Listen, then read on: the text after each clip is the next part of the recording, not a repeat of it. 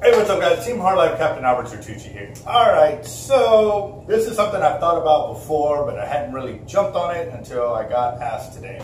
And it involves connection between hollow core and a solid braid. How can we make the knot smaller without impeding the line capacity and or knot strength? Hollow core to hollow core, it actually increases it to 110%. So I had thought, why can't we just put the solid braid into the hollow core and tie it off like that? That's all I thought. I never actually put more thought into it until I had a phone call today. And a customer was asking if we can do that and so forth. I said, well, the real question is, how do you keep the hollow core, once it comes over the solid braid, how do you keep it in place? Well, as I was sitting there talking with them, I started to think, you know, as we do monofilament inside, we tie the hollow core on the outside with the closeout knot. So I'm just sitting there thinking, I'm like wondering, would it be able to hold the solid braid the same way? I mean, I don't see why not, but at the same time, nobody's ever done it. That's what we're gonna do today. We're gonna do it. And if you don't like it, change the channel. All right guys, so right here I've got 100 pounds solid of the Jerry Brown, and I've got 100 pound in the hollow core. So I'm gonna go ahead and get it spliced in here. And since this is a solid, I'm gonna go ahead and do it like I regularly do mono. I'm gonna start from the beginning here.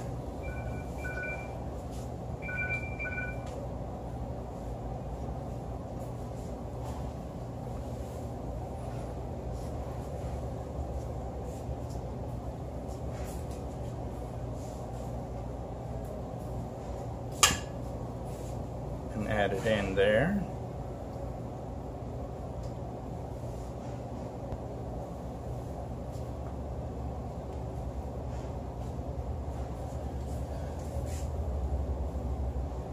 And I'm gonna go in, you know, about 18-20 inches or so.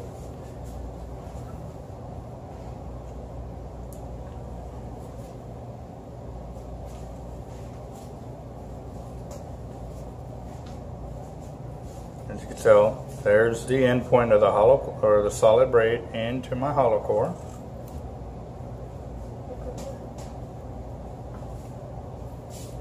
All right, so now that I've got it in here, what I'm gonna do is I'm gonna move over to another section where I can add tension to it and do my closeout knot there.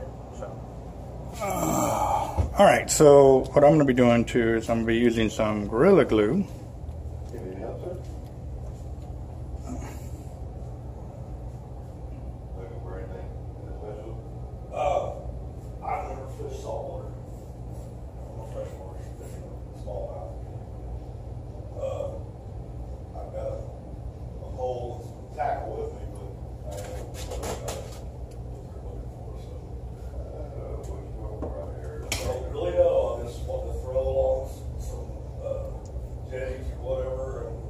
So you don't know where you're going to go fish at either? No, I was going to ask that. Where's a good place to go? Are you trying to, you said you want to fish a pier or jetty, correct? Yeah.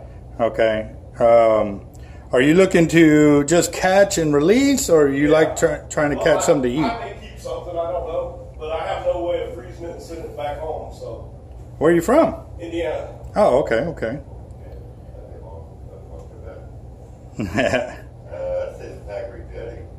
Well, how bad are the winds right now? The winds are picking up. We got that rain getting ready to hit. But after they come through.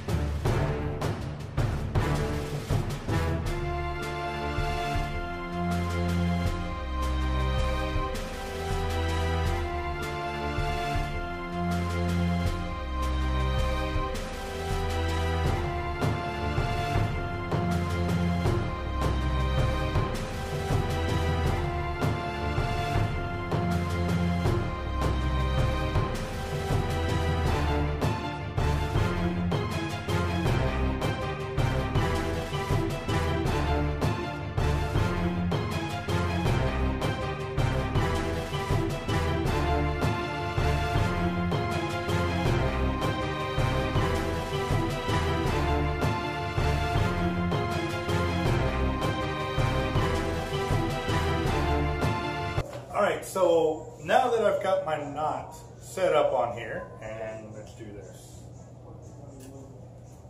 You can see my knot, and granted it looks like crap on this side because I was trying to do it in reverse. I don't know why I was thinking that, but I got it corrected for the rest. And like I said, this is just a small test of solid braid to hollow core. See if it'll hold. I'm gonna have my buddy Gary give me a hand, and we got 100 pound to 100 pound, and we are gonna pull until it breaks. And the reason I want to do this is to see if the knot will slip, and yeah, just basically that. If the knot slips, well then it won't be any good. But if it breaks elsewhere, then it lets us know that the knot held. So that should be enough proof right there to let us know that it works. So again, I'm just making sure I don't have any slack on here.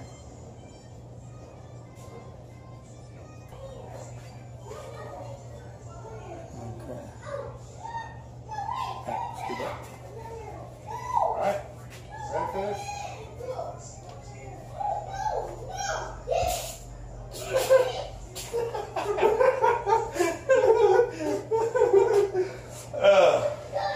That didn't go anywhere, so, and just to give you an idea, it embedded itself into the spool.